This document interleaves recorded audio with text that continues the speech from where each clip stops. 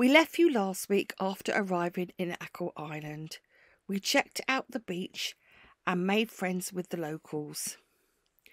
This week, we step back in time when Mr. D takes me on a mystery tour.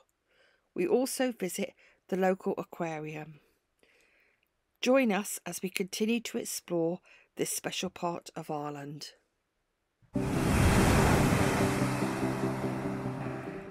It's day 2 and Mr. D is taking me on a mystery tour.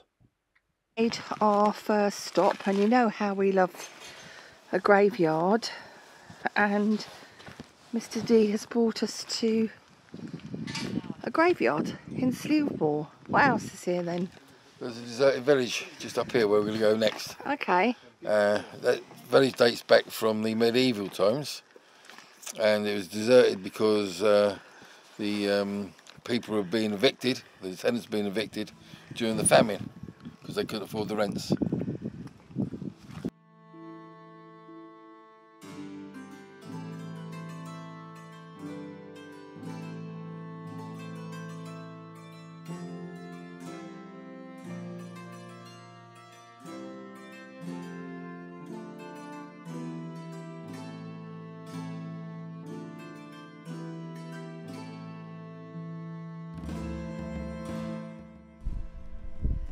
It is thought that the village was occupied during several different stages in history.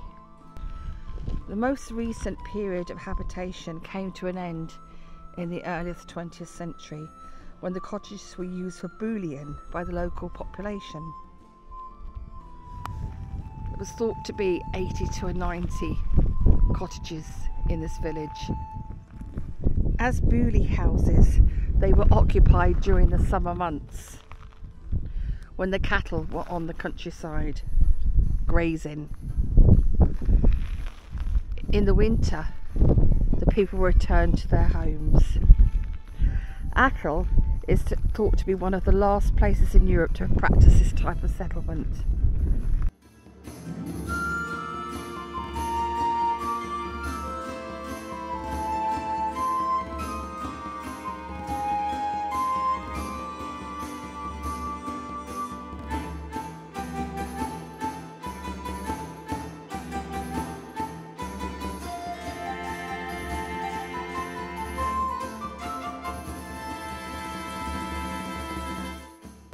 Look at the sheep there, just laying there amongst the old buildings there, minding their own business. The deserted village of Slewmore provides a haunting reminder of times past on Achill Ireland.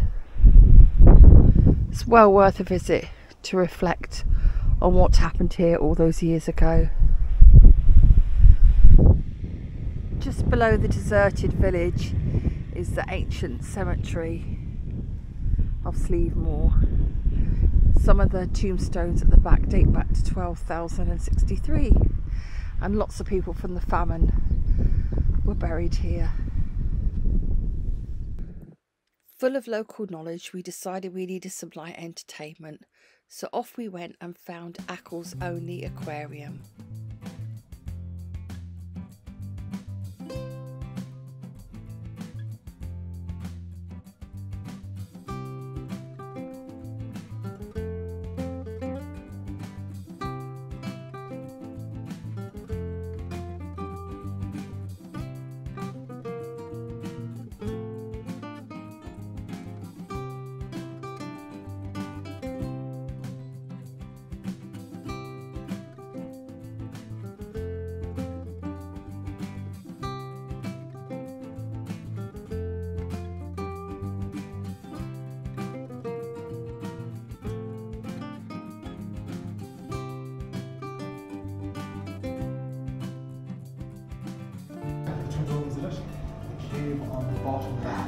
Mr. D is a bubble.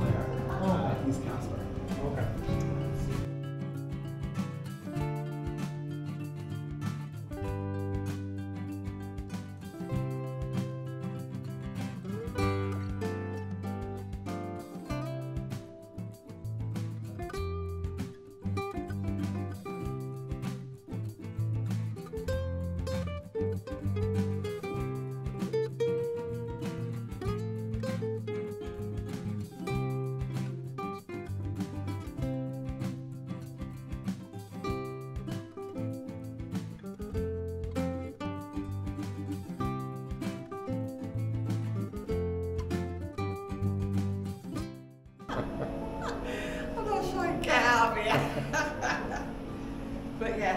because we get up quite close. Ooh. Come on, I sweat now. Come on, let's get out of here. We were feeling rather thirsty after all that fun, so off we went to find the local tea shop.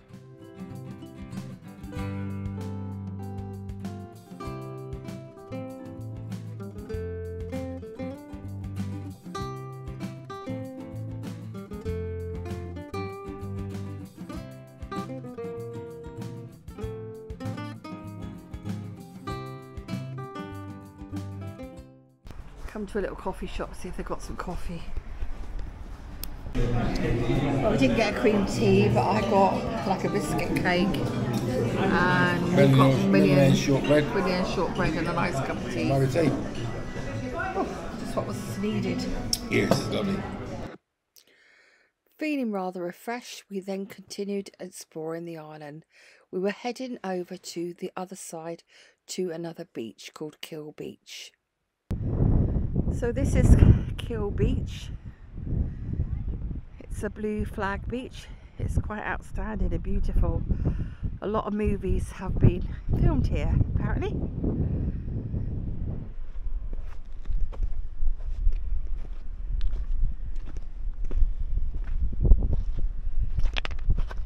There is May. Achill Ireland is connected to mainland Ireland by a bridge which was built in 1887. It has 79.5 miles of coastline.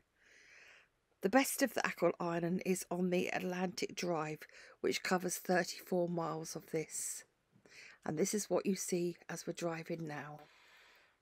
Achill Ireland is beautiful. I would say it's the best kept secret in Ireland. It's so magical.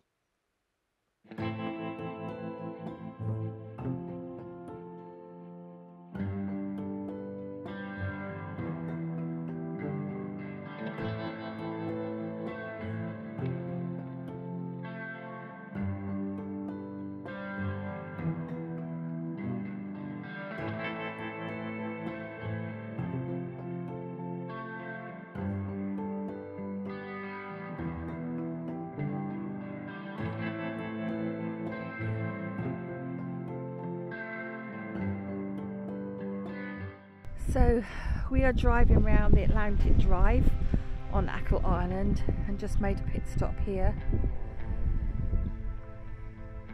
How beautiful is that?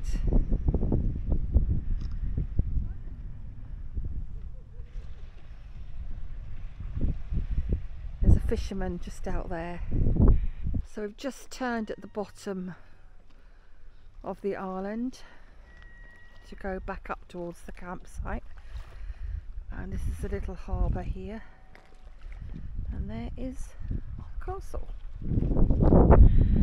It's a lot calmer around this side, and the tide is well out because of the, you can see the boats are there. And this is Kildalnick Castle. Good morning, people. What a lovely day.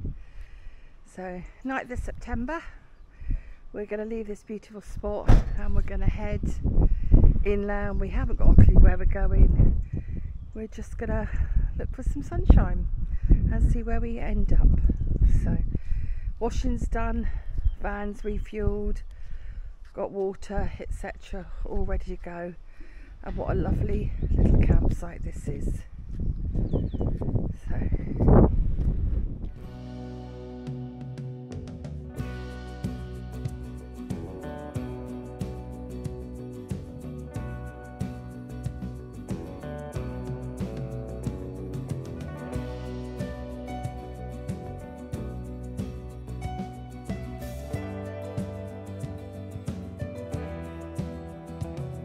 it was time for us to leave Achill and head to our next stop.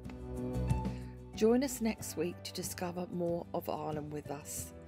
As always, thank you all for watching. Take care, guys.